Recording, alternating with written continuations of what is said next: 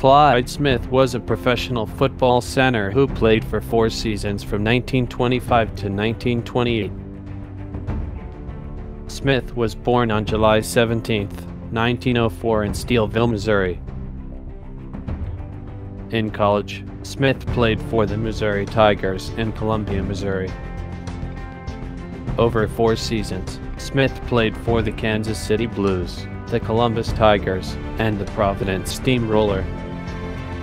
His first team was the Kansas City Blues from 1925 to 1926.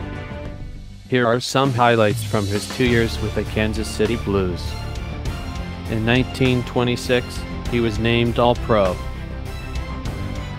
His second team was the Columbus Tigers in 1927.